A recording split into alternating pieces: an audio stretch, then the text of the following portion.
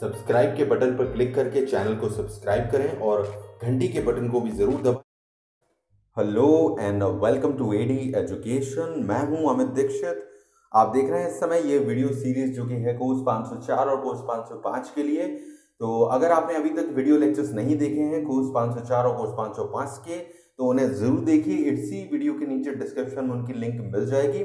साथ साथ में इंपॉर्टेंट क्वेश्चंस भी कवर किए जा रहे हैं, तो उनकी भी लिंक आपको डिस्क्रिप्शन में मिलेगी, तो वो भी साथ साथ में तैयार कीजिए 504 और कोर्स 505 के।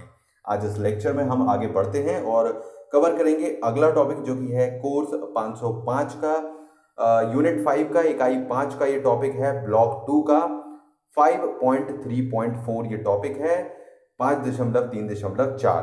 तो इस टॉपिक का नाम है क्रिया आधारित अधिगम को कार्यान्वित करना। तो आप सभी जानते हैं, इससे पहले के लेक्चर में मैंने आपको समझाया था कि क्रिया आधारित अधिगम यानी कि एक्टिविटी बेस्ड लर्निंग क्या होती है और उसके क्या चरण हैं, वो आप देख लीजिएगा पहले के लेक्चर्स में जो है। आज इस टॉपिक को हम आगे बढ़ा रहे हैं, क्रिया आधारित अधिगम को कार्यान्वित करना यानी कि एक्शन में कैसे लाते हैं। और इसके लिए बताया गया है कि क्रिया आधारित पद्धति को प्रभावी रूप से करने के लिए एक अध्यापक को क्या क्या करना चाहिए, वो यहाँ कुछ पॉइंट के हिसाब से बताया गया है, तो वो हम समझेंगे। फर्स्ट पॉइंट जो यहाँ पर है वो बताया गया है कि कक्षा में सकारात्मक पर्यावरण का सृजन करता है एक अध्यापक। ये उसकी भूमिका होती है, एक पॉजिटिव माहौल बनाना, उसको प्रोत्साहन, जिससे प्रोत्साहन मिलता है सार्थक रूप से, वो एक तरह से एक चुनौतीपूर्ण भी होता है। तो यहाँ पर बच्चों को आपस में जो भी एक्टिविटी करानी है, जो अंतरक्रिया करनी है, उसका उनको पर्याप्त अवसर दिया जाए शिक्षक के द्वारा, और इस बात के लिए उनको बढ़ावा दिया जाना चाहिए जिससे कि विकास और प्रगति का वो स्वयं ही ध्यान रख सके। यानी कि बच्चों में खुद ही ये भावना आ जाए कि हमें आगे बढ़ना है, हमें डेवलप करना है अपने आप को और तरक्की करना है एक तरह से अब नॉलेज वाइज।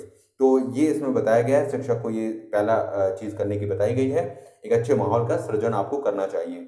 दूसरा पॉइंट है, भली भांति तैयार की गई पाठ्य योजना और सारे संसाधन कक्षा के भीतर जो होते हैं स्वयं होते हैं, और वह इन सब का उचित उपयोग पर्यावरण अध्ययन के उद्देश्यों को, उनके कॉन्सेप्ट को, उनके जो टारगेट्स हैं उनको पूरा करने के लिए सिखाना और उनका उपयोग करना आना चाहिए। यानी कि जो भी साधन संसाधन इसके संबंध में दिए गए हैं उनका उचित उपयोग कर सकें और पर्यावरण अध्ययन के जो भी उद्देश्य हैं और जो कॉन्सेप्टों को हमको सीखना है उनका उपयोग करवाया जा सके। एक अध्यापक की ये भी भूमिका होनी चाहिए। और कई तरह की ऐसी क्रियाएं उसके संबंध में कराई जानी चाहिए जो बच्चों के जीवन से डायरेक्टली संबंध रखती हूँ, यानी कि जो भी आप क्रिया कराएं वो संबंधित हो उनके जीवन से, उनको सिखाने में, ये आप ध्यान रखें। थर्ड पॉइंट है, बच्चे की व्यक्तिगत सामाजिक भावनात्मक शैक्षिक आवश्यकताओं का ध्यान हमें रखना चाहिए और अभिप्रेरित और संकेंद्रित रहने में सहायता प्रदान करनी चाहिए। तो शिक्षक को ये कोशिश हमेशा करनी चाहिए कि बच्चों को ना केवल पढ़ाने पर बल्कि उनकी सामाजिक भावनात्मक शैक्षिक क्या आवश्यकताएं हैं, क्या ज़रूरत है, उनको समझकर उनको सिखाएं, उन्हें एक अंदर से मोटिवेट करने का प्रयास करें, उनको केंद्रित यानी कि फोकस रहने का, सकेंद्रित रहने में उनकी सहायता करें। ये आपको करना चाहिए। क्रिया आधारित अधिगम के संबंध में बताया गया है ये। फोर्थ है, पाठ को दोहराता है, पुनर्वेशन प्रदान करता है, सोचने विचारने की चुनौती देता है और मुख्य अवधारणाओं मुद्दों को आगे चर्चा के लिए पूरी कक्षा में अवसर प्रदान करता है। तो शिक्षक ये चीज करते हैं जब एक्टिविटी बेस्ड लर्निंग अपनाते हैं, क्रिया आधारित अधिगम, कि वो पाठों को रिवाइज कराते हैं, उनके संबंध में जो भी दिक्कतें पेश आ रही हैं उसको सुधार करके दोबारा उसको तैयारी करवाते हैं, सोचने विचारने के लिए मौका देते हैं, मुद्दों को आगे बढ़ाने के लिए कक्षा में पर्याप्त अवसर देते हैं। तो ये सब किया जाना चाहिए। ये पॉइंट वाइज बताया गया है कि जब आप क्रिया आधारित पद्धति को अपना रहे हैं, एक्टिविटी बेस्ड लर्निंग को, तो शिक्षक के तौर पर आपको क्या करना चाहिए। तो ये आपको क्लियर हो गया होगा। आगे चलते हैं। पर्यावरण अध्ययन के बारे में देखिए, कोई भी चीज़ हमेशा छानबीन से शुरू होती है। खोज सबसे बड़ी चीज़ है। शारीरिक, मानसिक या कोई भी दिमागी तौर पर या मानसिक तौर पर या शारीरिक तौर पर कोई भी चीज़ें हों वो इसमें सब में शामिल होती हैं। और बच्चे के शारीरिक और मानसिक दोनों पक्षों को हमें प्रयोग करने का अवसर प्रदान करना चाहिए। यानी कि जो मेंटल एबिलिटी है उसको भी उपयोग में लाया जाए और जो फिजिकल उनको यानी कि किसी चीज़ में लगाया जाए एक्टिविटी में, तो वो फिजिकली भी उसमें इन्वॉल्व रहते हैं, शारीरिक तौर पर भी। तो ये एक अच्छा अवसर प्रदान करता है उनको सीखने का। क्रिया जो भी हम करवा रहे हैं उसमें प्रेरणा होनी चाहिए। प्रेरणा मतलब कि वो प्रेरक हो, ऐसी ना हो कि जो भी आप एक्टिविटी करा रहे हैं वो बोरिंग हो, उसमें मज़ा ना हो। मज़ा बहुत ज़रूरी है और उसमें प्रेरित रहें बच्चे, यानी कि आगे बढ़ने के लिए, करने के लिए। बच्चों को हमेशा अवसर मिलने चाहिए सोचने समझने के, नहीं तो वो देखा होगा आपने कि वो स्वाभाविक के तौर पर स्वभाव पर शर्मीले हो जाते हैं और शर्मीले होकर वो अभिव्यक्त नहीं कर पाते, जिससे कि वो सीखने में बेहतर नहीं बन पाते। तो शाब्दिक अभिव्यक्ति यानी कि बोलने की अभिव्यक्ति का कौशल उनमें होना चाहिए, उनमें विश्वास की कमी नहीं होनी चाहिए, आत्मविश्वास उनमें होना चाहिए, ये आप अश्योर करें। हमेशा याद रखें कि शैक्षिक क्रिया का कोई ना कोई उद्देश्य होना चाहिए, यानी कि आप जो भी पढ़ाने में क्रिया करा रहे हैं ऐसे ही ना हो, उसका एक निश्चित उद्देश्य हो, उससे आप क्या सिखाना चाहते हैं ये आपको क्लियर होना चाहिए। और सबसे बड़ी बात कि वो पाठ्यक्रम से जुड़ा हो, क्योंकि देखिए अगर आप पाठ्यक्रम के अलावा बिना कोई चीज़ सिखाएंगे तो वो इतनी उपयोगी ना होगी। आपकी हर चीज़ ऐसी हो जो कहीं ना कहीं जाके आपके सिलेबस से जुड़ती हो, जो बच्चों को अच्छे नंबर लाने में और उनको बेहतर बनने में सहायता करेगा। तो ये भी एक आप ध्यान रखें। यहाँ पर बताया गया अधिगम को इस तरह से जोड़ा जाए एक्टिविटी से, जिससे कि वो पूरी तरह से संबंधित हो पाठ्यक्रम से और उसका किसी टॉपिक को कवर करे। तो ये इसमें बताया गया, यानी कि एक समेकन होना चाहिए, आप जो भी एक्टिविटी करा रहे हैं वो सिलेबस से जुड़नी चाहिए जो आपका दिया गया है बच्चों को, जो क्लास आप पढ़ा रहे हैं। तो ये एक्टिविटी बेस्ड लर्निंग में आपको ध्यान रखना चाहिए। ये इसके कुछ पॉइंट थे।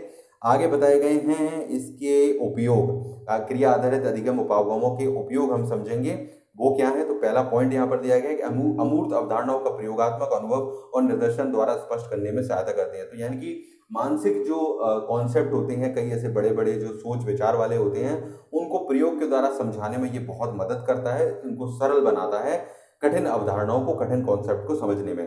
दूसरा है विज्ञान गणित इत्यादि के नियमों को बच्चों की परिचित परिस्थितियों से जोड़कर उन्हें अच्छे से संदर्भ करके सिखाया जा सकता है। तो कई ऐसी जो विज्ञान और गणित से जुड़ी हुई अवधारणा है जो कहीं ना कहीं पर्यावरण अध्ययन से भी जुड़ी हुई हैं, तो उसमें क्या संबंध है, किस तरह से वो जोड़कर सीख सकते हैं, कनेक्शन बिठाना उनको आता है, संबंध बनाना, तो वो अच्छे से सीख पाते हैं। ये एक्टिविटी बेस्ड लर्निंग से बहुत अच्छे से होता है। अगला पॉइंट है बहु ज्ञानेंद्रियों का प्रयोग का अवसर मिलता है। यानी कि देखिए यहाँ बच्चा ना केवल हाथों से काम करता है, देखता है, सुनता है, समझता है, छूता है हर चीज़ों को, तो कई तरह की जो इसकी सारी सेंसेस हैं, जो इसकी ज्ञानेंद्रियां हैं, उनका उपयोग करता है और ये एक अच्छे डेवलपमेंट का साधन बन जाता है। आगे बताया गया है अगला लाभ इसमें उपयोग जो है वो है कि शिक्षण अधिगम के तरीकों को कि सम्मिश्रित प्रयोग में लाया जाता है, जिससे सृजनात्मकता और लचीलेपन को बढ़ावा मिलता है। तो एक अच्छा बात है कि यहाँ चूंकि कई तरह की मिश्रण के साथ में मिक्स चीज़ों का उपयोग किया जाता है, तो बच्चे क्रिएटिव बनते हैं, उनमें सृजनात्मकता आती है, वो समय के अनुसार अपने आप में बदलाव कर पाते हैं, लचीलापन, फ्लेक्सिबिलिटी जिसे बोलते हैं, वो उनमें आता है। तो ये भी उनको बेहतर बनाता है। बच्चे के दृष्टिकोण सीखने पर अधिक ध्यान केंद्रित किया जाता है, बड़ों के दृष्टिकोण से नहीं। तो यहाँ पर बाल केंद्रित उपागम की बात की जा रही है कि यहाँ पर जो भी कुछ होता है वो इस बात पर फोकस होता है कि बच्चे कितने अच्छे से सीख रहे हैं, बच्चों के लिए क्या जरूरी है, ना कि शिक्षक के लिए। तो ये एक सबसे बड़ी सोच है जो सिखाती है बच्चों को बहुत अच्छे से। अगला उपयोग है समस्याओं और समाधानों को ढूंढने की प्रक्रिया को बढ़ावा मिलता है, जिससे आत्मसम्मान का विकास होता है। तो बच्चे खुद से खोज करते हैं, खुद से सवालों के हल ढूंढते हैं, खुद से उनके प्रश्नों के समाधान ढूंढते हैं। तो बच्चों में एक तरह का सेल्फ कॉन्फिडेंस का डेवलपमेंट होता है, ये उसको बहुत मददगार है बच्चों के लिए। विषय वस्तु सिखाने के अलावा कई जीवन कौशल भी सीख जाते हैं बच्चे। ये भी एक साधारण बात है कि बच्चे न केवल किताबी ज्ञान बल्कि जीवन कौशल, जीवन में आने वाली, काम आने वाली चीजें सीखते हैं। तो ये थे क्रिया आधारित अधिगम एक्टिविटी बेस्ड लर्निंग के कुछ उपयोग जो बहुत अच्छे थे। अब हम चलते हैं अगले टॉपिक की तरफ जो कि है 5.3.6 पर्यावरण अध्ययन की क्रिया का यहाँ पर एक एक्टिविटी का उदाहरण दिया गया है। इसको आप समझे तो आप और अच्छे से समझेंगे। यहाँ पर बताया गया है एक्टिविटी का नाम है एक अपने कचरे को अलग अलग करना, यानी कि जो गार्बेज होता है उसको किस तरह से हम क्लासिफाई कर सकते हैं, अलग अलग चीज़ों में बांट सकते हैं कचरे को, उसका एक एक्टिविटी है यहाँ पर बताई गई है। उससे समझते हैं हम कैसे करवाएंगे हम। तो बच्चों को इस योग्य बनाना, उद्देश्य ये है कि इसके जरिए हम ये सिखाना चाहते हैं बच्चों को, क्या उद्देश्य है इसका, ये देखिए कि वो कचरे को अलग अलग करने के महत्व को हम उन्हें समझा सकें कि कचरे को अलग अलग करने का क्या महत्व है। इसके अलावा ठोस कचरे को पहचानना सिखा सकें, सूखा कचरा क्या होता है, गीला कचरा क्या होता है, जहरीला टॉक्सिक जो गार्बेज है वो क्या होता है। तो ये हमारा उद्देश्य है, इसके जरिए हम बच्चों को ये सिखाना चाहते हैं। सामग्री इसके लिए क्या क्या लगेगी, देखिए लिखने के लिए सामग्री चाहिए कि हम नोट डाउन कर सकें कि क्या क्या हमारे एक्सपीरियंस है, बच्चे सीख सकें। 4 टोकरियां चाहिए रहेंगी या फिर 4 डब्बे चाहिए होंगे, कुछ भी आप ले सकते हैं। अब इस एक्टिविटी को कराने की विधि समझिए कि ठोस कचरे के शीर्षक की 4 सूची बनाइए। यानी कि कचरे का डिवाइड करने के लिए 4 सूची बना लीजिए। सूखा कचरा, गीला कचरा, छूत फैलाने वाला कचरा यानी कि गंदगी फैलाने वाला जो बीमारी फैलाता है कचरा, जहरीला कचरा, जैसे कागज, सब्जी के छिलके, प्रयोग हुई जो भी वस्तुएं हैं, पट्टियां, दवाइयों की बोतलें। तो आप कहना चाहिए क्लासिफिकेशन कीजिए 4 शीर्षक के अंतर्गत, सूखा, गीला और गंदगी फैलाने वाला, बीमारियों वाला, जहरीला कचरा। तो इस तरह से डिवाइड कीजिए सबसे पहले। सेकंड तरीका ये रहेगा कि कागज की 4 पर्चियों पर इन सूचियों में से 4 नाम लिखिए, उन्हें मिलाकर इकट्ठे कर दीजिए और मेज या फर्श पर फैला दीजिए। तो कागज की 4 पर्चियों पर जो भी सूचियां बनाई गई हैं अलग अलग टाइप के कचरे की, उनको नाम लिखिए और उनको फर्श पर आप मेज पर उसको इकट्ठे करके फैला दीजिए उन पर्चियों को। उसके बाद 4 टोकरियां, 4 डब्बे जो हमको लेने थे वो लीजिए, जैसे सूखा कचरा, गीला कचरा, बाकी जो जो हमने कचरे अलग अलग टाइप के थे, तो 4 डब्बों पर लीजिए और उन पर लेबल लगा दीजिए। यानी कि 4 टोकरियों पर नाम लिख दीजिए 4 डब्बों पर कि एक पर सूखा कचरा, एक पर गीला कचरा। तो इनको दूरी पर रख दीजिए। जो पर्चियां जहां पर आपने फैलाई थी, जो अलग अलग कचरे के नाम की जो आपने बनाई थी, उसकी पर्चियों से दूर रख दीजिए, कम से कम 1.5 मीटर दूर। उसके बाद एक्टिविटी में कराइए कि आप ताली बजाइए, सीटी बजाइए, जिससे कि बच्चा इन पर्चियों को अलग अलग करेगा और उनको लपेट कर एक छोटा सा गेंद बनाएगा। यानी कि सूखा कचरा, गीला कचरा, जो जो नाम जो हमने लिए थे, वो कागज, सब्जी के छिलके जो हमने बनाए थे, उसके हिसाब से वो उनको लपेट कर एक गेंद जैसी बनाएगा और उचित टोकरी में डालेगा। यानी कि सूखे कचरे की पर्ची वाली एक तरह से गेंद कह सकते हैं, उसको बनाकर उस चीज़ में डाल के आएगा जिस चीज़ का वो होगा। तो ये आप समझ रहे हैं, इसके ज़रिए हम कचरे के क्लासिफिकेशन को सिखा रहे हैं कि सूखा कचरे किस जगह डालना है, बच्चे समझ पाएंगे। गीला कचरा है तो वह उसे कहाँ डालना है। इसके बाद बच्चा बताएगा कि उसने एक खास चीज़ खास टोकरी या डिब्बे में क्यों फेंकी। तो यानी कि वो बताएगा भी कि उसने केले का छिलका, जैसे कि मान ली केले का छिलका है, तो वो कहाँ फेंका है। तो यानी कि पर्चियों पर नाम लिखे गए हैं चीज़ों के, आप समझ रहे हैं, चीज़ें नहीं है यहाँ पर। जैसे केले का छिलका लिख दिया, सब्जी के छिलके, तो उस पर्ची पर लिखे हुए नाम के अनुसार वो गेंद बनाकर उस चीज़ को उस डब्बे में डालेगा कि केले का छिलका अगर वाली पर्ची है, वो उसको कहाँ डालना है। जैसे केले का छिलका लिखा गया है तो उस खास चीज़ को वो कहाँ डालेगा, तो ये बताएगा उसने ऐसा क्यों किया। अलग अलग प्रकार के कचरे के नाम की पर्चियां हैं, यहाँ पर देखिए कचरे के नाम की पर्चियां हैं, उन्हें फैलाइए और दूसरे बच्चों को बुलाकर ये एक्टिविटी कराइए। तो एक तरह से उन पर्चियों पर जो कचरे का नाम लिखा गया है उसके अनुसार बच्चा उसकी टोकरी में जाकर डालेगा और बताएगा कि उसने क्यों डाली। तो ये एक्टिविटी सिखाएगी बच्चों को कचरे के बारे में, उसको पहचानने के बारे में, और कई चीज़ें महत्वपूर्ण वो यहाँ पर सीखेगा। तो ये एक्टिविटी आपने समझी किस तरह से कराई गई यहाँ पर, इसे ही बोलते हैं एक्टिविटी बेस्ड लर्निंग। और भी कई टेक्निक इसमें हो सकती है। तो एक अच्छा एग्जाम्पल था यहाँ पर जो हमने यहाँ पर समझा है। अब हम यहाँ पर चलते हैं सहयोगी अधिगम उपागम की तरफ। तो इसको भी स्टार्ट कर लेते हैं। सहयोगी अधिगम उपागम अब हम समझेंगे। सहयोगी अधिगम उपागम को समझने के लिए इसके अर्थ को समझ लीजिए। कुछ परिभाषाएं यहाँ पर दी गई हैं, उसको हम समझेंगे। यहाँ पर देखिए बरौडी और डेविडसन के अनुसार ये जो इन्होंने एक परिभाषा दी है कि सहयोगी अधिगम शिक्षा उपागम का वह तरीका है जिसमें पढ़ाने के अनेक तरीकों को जन्म दिया है, जिसमें बच्चों को सभी बच्चों को एक उद्देश्य में की ओर समूह में काम करने के लिए कहा जाता है। यानी कि एक चीज सिखाने के लिए बच्चे ग्रुप में काम करते हैं। एक जैसी समस्या या कार्य को बांट दिया जाता है ग्रुप्स में, और ऐसा व्यवहार करें जिससे कि परस्पर निर्भरता हो। यानी कि बच्चे एक दूसरे के सहयोग से काम करते हैं, प्रत्येक बच्चे उसमें भागीदारी करते हैं और अपना योगदान देते हैं। तो ये होता है सहयोगी अधिगम। एक और परिभाषा है, उससे और समझ लीजिएगा और इनको ध्यान रखिएगा इसको समझते हुए सहयोगी अधिगम को। तो सहयोगी अधिगम समूह में काम करने के मूल्यों को बढ़ावा देने वाली अवधारणा और तकनीक है।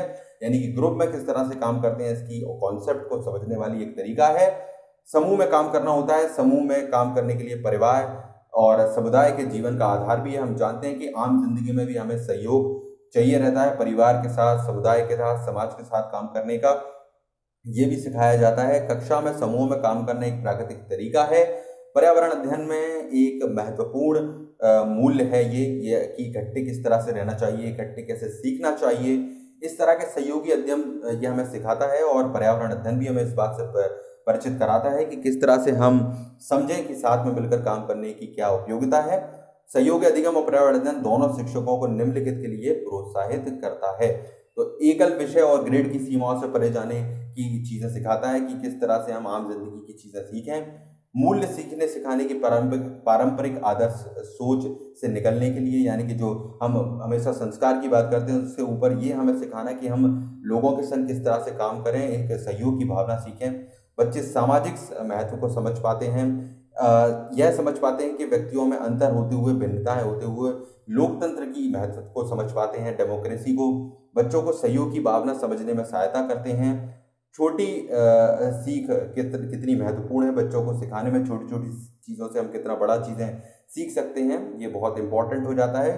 तो ये सब सहयोगी अधिगम उपागम हमें सिखाता है। तो ये हमने समझा सहयोगी अधिगम की यहाँ पर डेफिनेशन। तो बस इस लेक्चर को हम यहीं तक रखते हैं। क्रिया आधारित अधिगम को हमने काफ़ी कुछ समझा और सहयोगी अधिगम की भी डेफिनेशन हमने यहाँ समझी है क्या होता है। आगे हम सहयोगी अधिगम के उपयोग और कुछ और चुनौतियाँ और कई चीज़ों को पढ़ेंगे। तो तब तक आप इन वीडियोस को लाइक ज़रूर कीजिए अगर आपको पसंद आ रहे हैं तो, और शेयर ज़रूर कीजिए अपने साथियों के साथ। सब्सक्राइब कीजिए आगे के लेक्चर्स के लिए और घंटी के बटन को ज़रूर दबाइए।